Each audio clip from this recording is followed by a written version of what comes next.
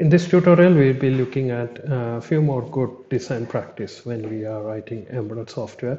So in the previous video, I have already discussed one good design practice is you represent your hardware as structures. We write structured programs, hierarchical programs. That means you have header files and corresponding source files for each peripheral, and in the main code you include the header file from that peripheral and use the APIs available from that. For this demo, I'm going to use the same example of DAC which I have shown in the previous tutorial.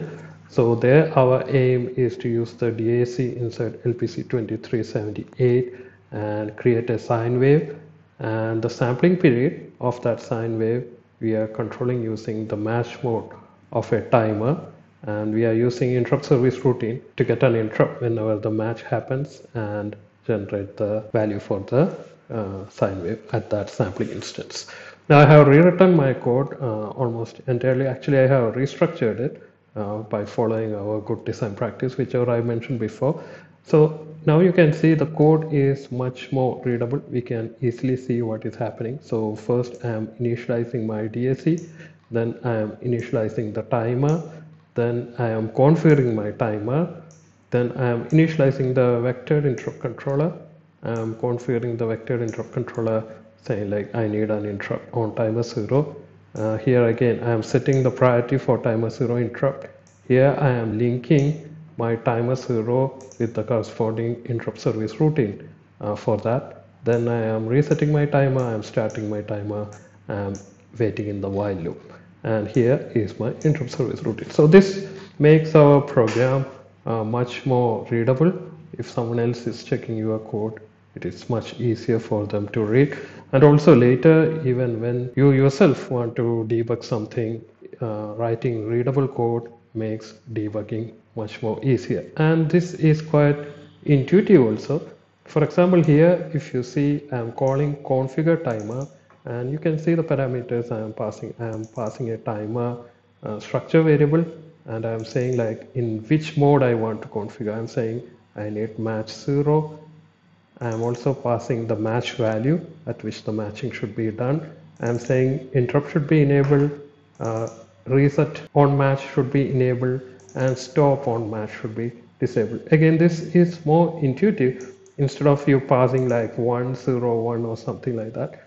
When you do like that, okay, your code will still work, but it won't be much intuitive. So instead of using those hard values, if you use these kind of data types, life will be much easier. Okay, so let me go through my timer code once again, and let me say what modifications I have made.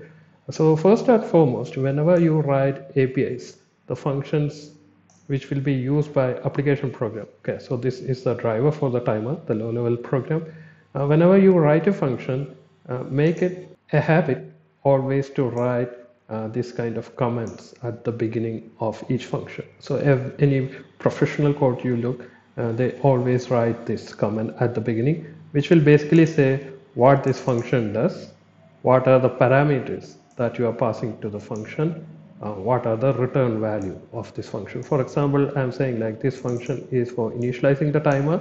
I'm passing the timer instance and the timer number as the parameters, and the function returns success if it can successfully initialize the timer, and it will return fail if the timer number that you specified here is invalid. So basically you have timer 0, 1, 2, 3. So if the user gives the application software developer, if he gives any value other than this, it should return an error.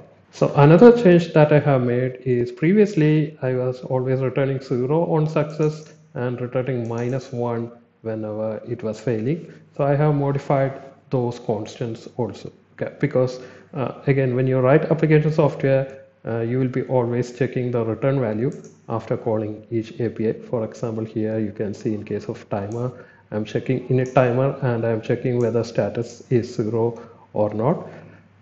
So it is possible you may have different error condition. Here itself, as I mentioned, when I'm initializing the timer, one error condition that can happen is the timer number specified is wrong. But if I look at, say, some other function, for example, this is the function to configure the timer to a particular mode, and as of now I am supporting only match 0 and match 1. So if the application software says any other condition, I will return like error happened, but it is better if you tell the application software exactly what is the error. Now, if somebody is writing this application software and if this error happens, they cannot come to the source code and read it. Okay, it's very inconvenient. So what we can do is all those error codes you can directly write into the header file. So here you can see I have given the error code. So I'm saying like success status, it is 0, invalid timer number is -1, timer not initialized is -2, invalid mode is -3. So these are the different error conditions that can happen. So when you write the application software, it can check the return value, and if it is not 0, that means something went wrong, and by looking at the return value he can exactly find out what is the error also. So that's the advantage. Okay, so this is a good coding style. Now another thing I added here is previously when I wrote the APIs for timer, okay, after init timer, when I wrote this start and stop, I wrote them as void, and I said like, okay, I don't find any condition where any error can happen. Okay, so in some sense that is true. You can always start or stop a timer, but what may happen is, again, you cannot expect the application software developer to always call this init function before calling this one. Okay, suppose he forgot to call this function. So if he forgot to call this function, the base address of the timer wouldn't have been configured. In that case, if he directly called this start, the base address will have some garbage value, and you are actually writing to some garbage address. Okay, so things won't be working. So here what I'm making sure is application software can call any of these APIs only after calling this init timer. For that, what I have done is I have made a new member inside my structure called initialized, and in the timer initialization function I am setting that variable to 1. Okay, otherwise its value could be 0 or some random value. The probability of it becoming 1 is almost 0. Okay, so there I am making it 1. So in all other APIs, first I am checking whether the timer is initialized.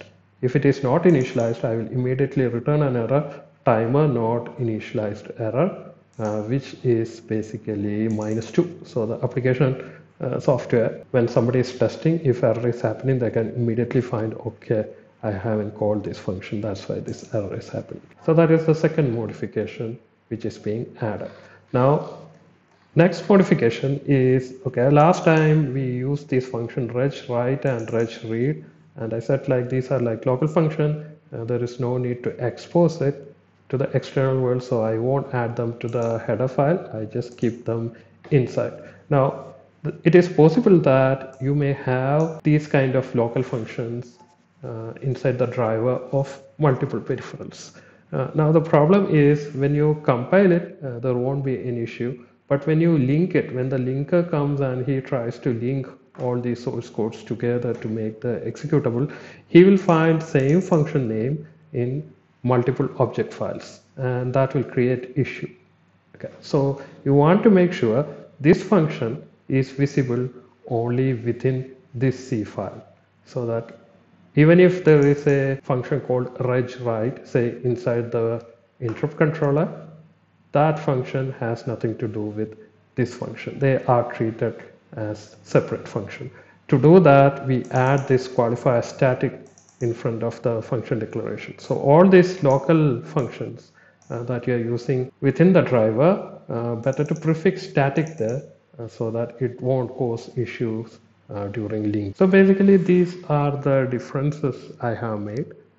One more thing that you can see here is I am making advantage of some of the Boolean operations also. So this also you may find again and again. For example, here I have the function reset timer. So remember, whenever I want to reset the timer enable bit should be also set and the reset bit should be also set. So here if you see, I have those corresponding bit patterns available here. So start timer set is all zeros, 1 at the end. Reset timer is all 0, but only the penultimate bit is 1. So for resetting, what I actually need is I want both lower bits to be 1 1. So in that case, okay, you can have a separate case where you have value 3 and you can use it there, but it makes more logic if I say like my reset condition is this bit pattern odd with this bit pattern. Okay, this is very useful and we'll be repeatedly using it, especially when the bit patterns are one hot encoded. Okay, so one hot encoded means in a binary number you have only one bit as 1, everything else as 0. That's what we call as one hot. So this timer set is one hot because you have 0th bit as 1, and reset, this is also one hot because you have only first bit as 1. So when you OR these one hot bit patterns, you get multiple bit set corresponding to wherever there is 1 in each of these number. Okay, so that's what is being used there. So again, using these Boolean operations for efficient implementation, you will be seeing again and again. Another one here you can see in match mode. Okay, so you can see I need to configure the interrupt bit, reset bit, and stop bit inside the match control register. Okay, so the order is rightmost is interrupt, followed by reset, then followed by stop. So what should be the values there is actually given by the application software. Now I need to set those corresponding values there. Okay, so the easiest one is if I do something like this, lowermost is interrupt. Okay, so whatever value is given by application software, that number comes there. I'm ORing it with whatever value is given for reset, left shifted by 1. Okay, so effectively what happens is you will have the interrupt bit here and the bit left to it will correspond to whatever bit is here. Then the third one is stop. I am left shifting it by 2 position and ORing with this entire thing. Okay, so if you look at that bit pattern, it will correspond to stop, reset, interrupt, and that is what is getting written into the offset register. Now one additional thing that I have seen is I mentioned in the main also, it makes more intuitive if you use these kind of data types instead of using zeros and ones directly. So here the timer.h, you can see I'm using something called enumerated data types in C. Again, those who haven't heard about it, please check it. So enumerated data types, they are not creating any new data type. For example, here I have written like enumerate timer interfaces, capture 0, capture 1, match 0, match 1, etc. So what happens is once I make an enumerated data type like this, I'll be able to directly use these identifiers in my code. So internally what the compiler does is he will give value 0 to this first guy. So wherever I have cap 0, that will be replaced by 0. Wherever I have cap 1, it will be replaced by 1. Wherever I have match 0, it will be replaced by 2, so on and so forth. So he always starts from 0 and goes like that. So here in this example, where I have written like match 0, this match 0 will be actually replaced by this value, which is 0, 1, 2. Same way, enable interrupt. Okay, so that I have written as a different here.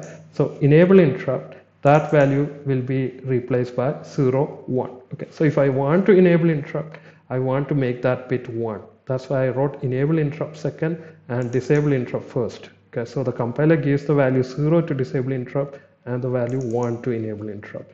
If you write it the other way, what happens is when you put enable interrupt, the corresponding value will be 0, and when you put disable interrupt, corresponding value will be 1. That's not what you need. In the register, if you want to enable, you want its value to be 1. So this order matters some cases. In some cases, it doesn't matter much. For example, here the advantage is instead of saying like 0 represents capture 0, 1 represents capture 1 separately, I have put them as a enumerated data type, and in my code I am directly using capture 0, capture 1 like that. So the code becomes more intuitive. So try to use these enumerated data types whenever you want to make your code more legible. Now same thing I have used in VIC also. So you will see same style is followed here also. I have the error codes here and the mask and register value, this we have seen before. So I know my VIC, it supports 32 interrupt channels and what is the order of the interrupt channels, it is already known to me. Okay, so if I am hard coding, if I want to enable timer 0, I'll be passing some parameter saying like 4, which corresponds to the channel of timer 0. Now instead of 4, if I write timer 0 directly there, for example, here you can see enable interrupt. I'm passing, I want to enable some interrupt. Which interrupt I want to enable?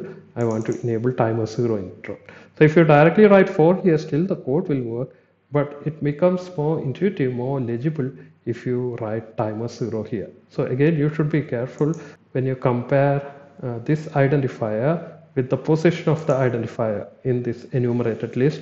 They should match. So here it is 0, 1, 2, 3, 4. They are matching. So remember, the interrupt channel 1 is not used. Still I have written RS there, like reserved. Because if I don't write it there, and if I simply write like this, the problem is wherever timer 0 is coming, it will be replaced by 0, 1, 2, 3, and my whole code won't work. So do it carefully, but this will help to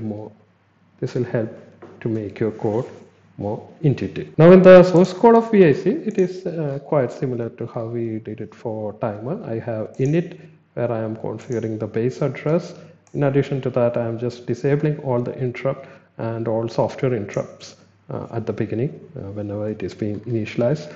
Now I have a function for enabling interrupt, and here again you can see I'm using this Boolean operation, shift operation, to set a particular bit. So if it is timer 0, I will write timer 0 there, but after compilation it is like 4, so it will be effectively 1 left shifted by 4 position, and everything else will be 0. So that is what I am writing to the VIC interrupt enabled register.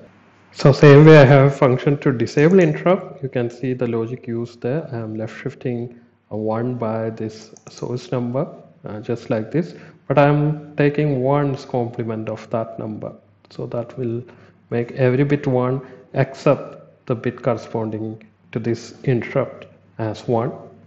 The bit corresponding to that interrupt will become 0. Then I am ANDing the current value. So this function we have already seen, regWrite. It will AND it with that pattern. So every bit except the bit corresponding to that interrupt will remain same. The bit corresponding to that interrupt will become 0. Then I am ORing that entire thing with 0. Okay, all clear mask is like all 0, all set mask is like all 1.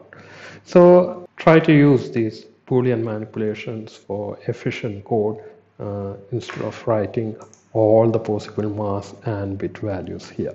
Okay, so let's see with all this modification whether our code is still working, because that's important. So let me compile and run it, and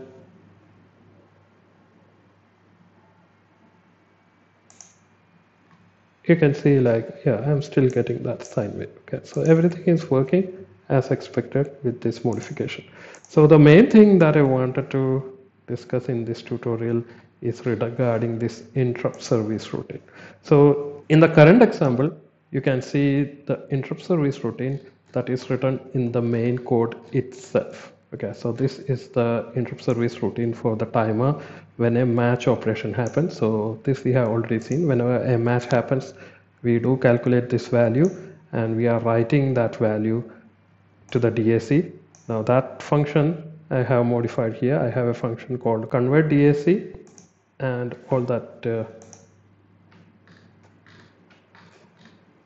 conversion and shift operation, they are now actually happening inside that function. Okay, so anyway, but the IRQ is still sitting in the main code.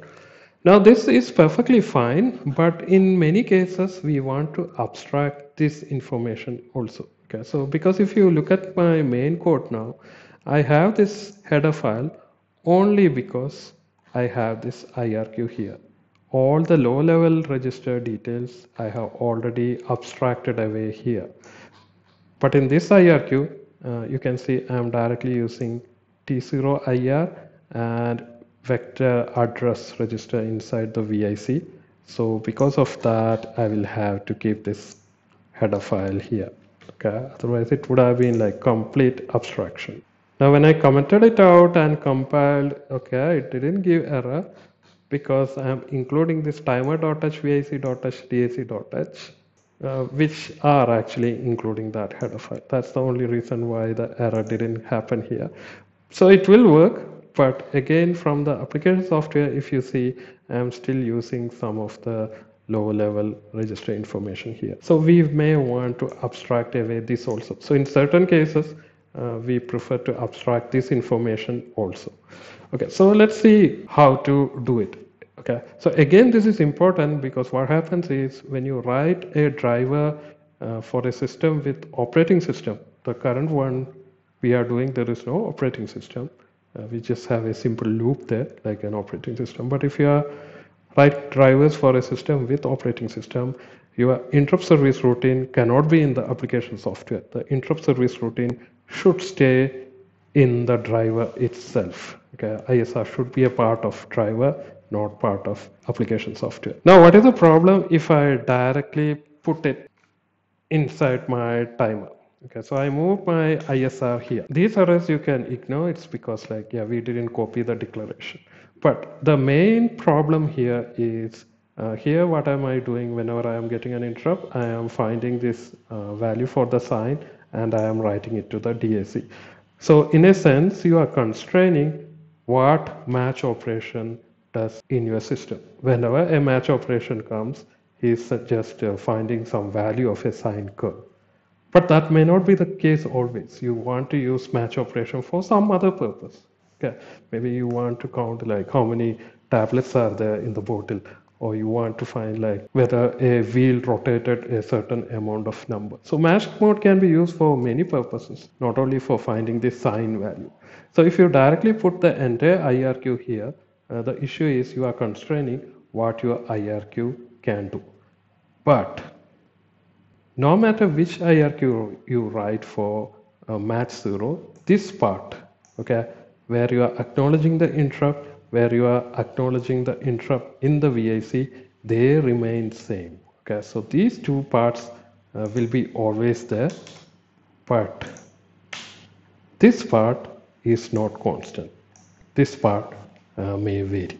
So what we need is we want half of the IRQ or part of the IRQ in the main code and part of the IRQ in the driver.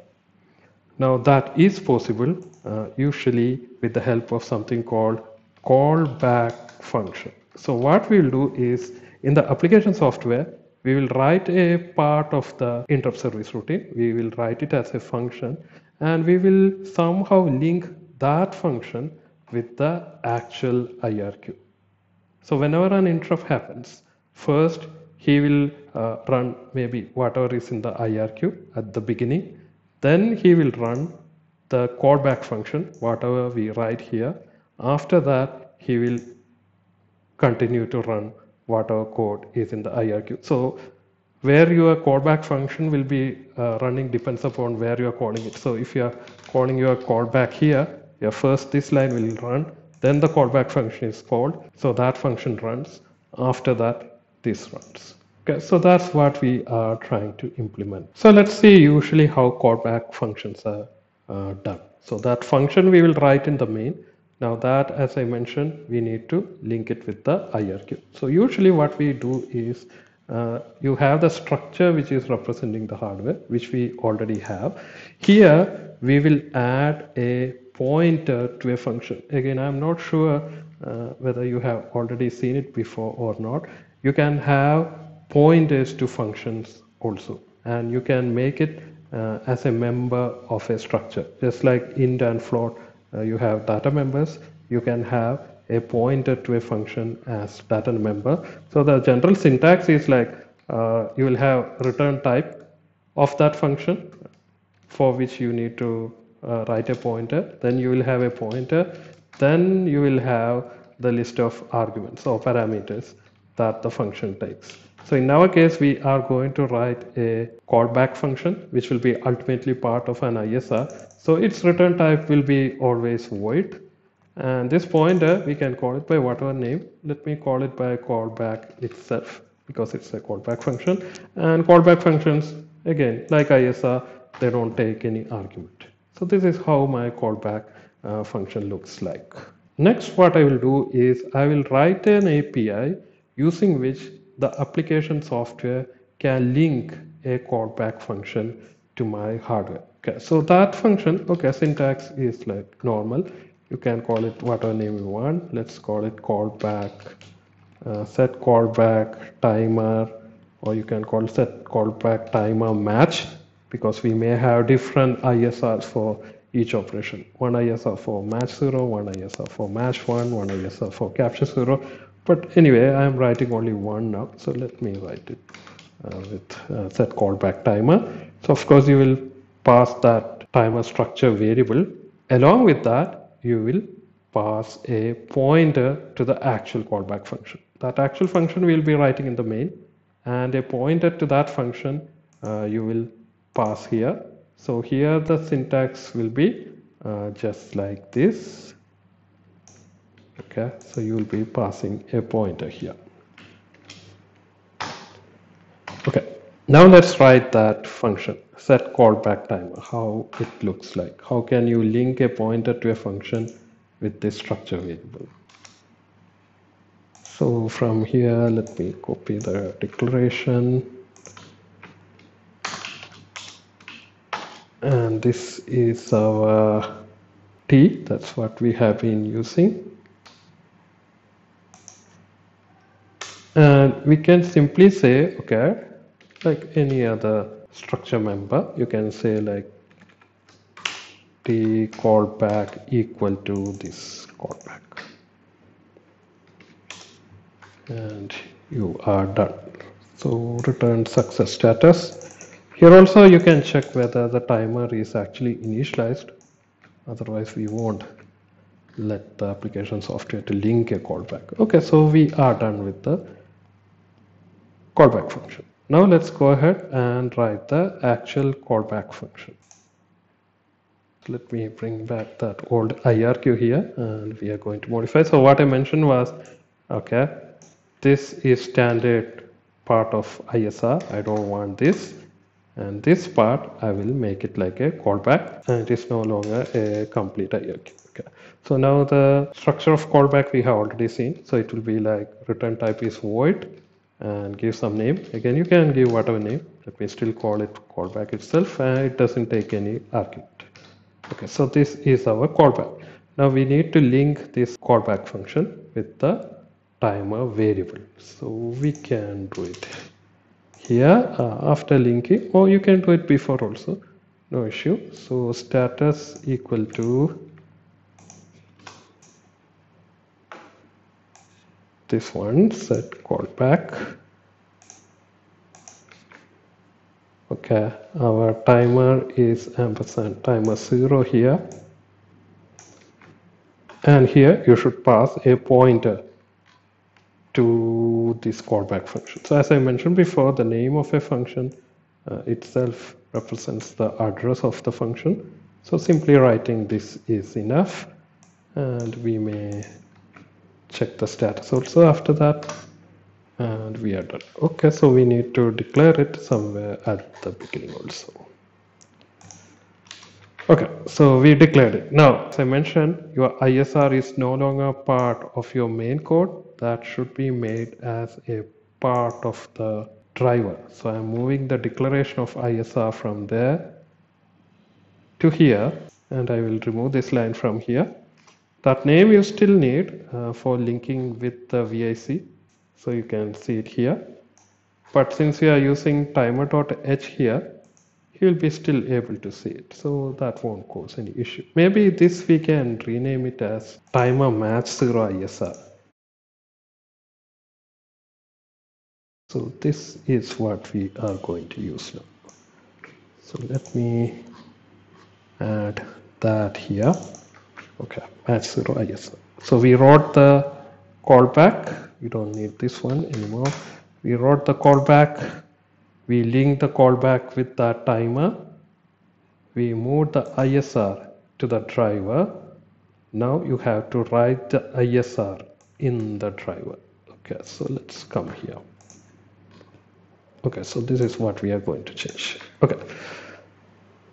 Now within ISR, as I mentioned, this will be always there. Then you need to call your callback function also. Now before that, whenever you write an ISR, usually whenever you get an interrupt, you will disable that interrupt, you will service that interrupt.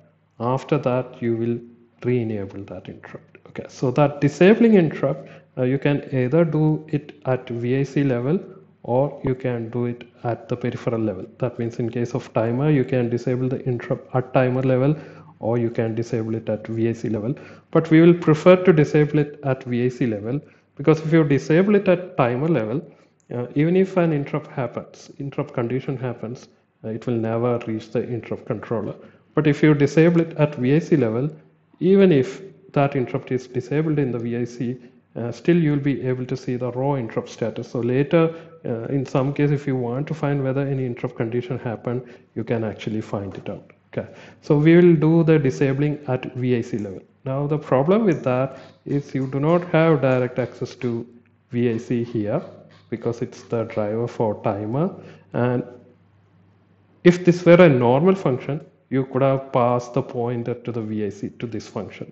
But since this is ISR, he won't take any argument. Especially in this scale, you cannot pass any argument to ISR. If this prefix IRQ is here, you cannot pass anything here. But in certain other systems, whenever an interrupt happens, a pointer to the device which caused the interrupt gets automatically passed to the ISR. For example, in my other tutorial where we are doing it for zinc chip Xilinx SoC, whenever an interrupt happens, a pointer to the peripheral automatically comes to the ISR. Here that is not the case. You do not have direct access to the device. So what I will do is I need to access the VIC. Which VIC? The VIC is sitting in the main. This is where VIC is declared. So what I will do, I will take the same declaration from here and I will put here. Now if you do like this, the problem is you have now two structure variables. Okay, so although their base address, everything will be same. If you directly put it here, now you will have to initialize it and all. Again, that is not a good practice. What you need is you want to access this VIC from here without it being passed as a function argument. So one way to do it is you put extern here. If you don't put extern here and if you try to compile this, this variable is not representing this VIC. They are totally different, but you want them to be one and same. So what you can do is you can put extern here, which basically means this variable is not declared in this file, but it is declared somewhere else. So whenever the compiler compiles this file, he will assume like this is declared somewhere else. And when the linker comes, he will actually link this VIC, this my VIC with this my VIC. Because here it is written like it is declared somewhere external to the file. So the linker will find this one and he will link both of them. Now this error will still come, unknown type VIC, because that data type you will have to include here. So I will write like hash include vic.h here also. So now he should be happy. Okay, so now he is happy. So VIC, we already have a function to disable interrupt, which is this one, disable interrupt. I will take that and I will pass this address, and I want to disable timer 0 interrupt, so I will simply pass timer 0 there.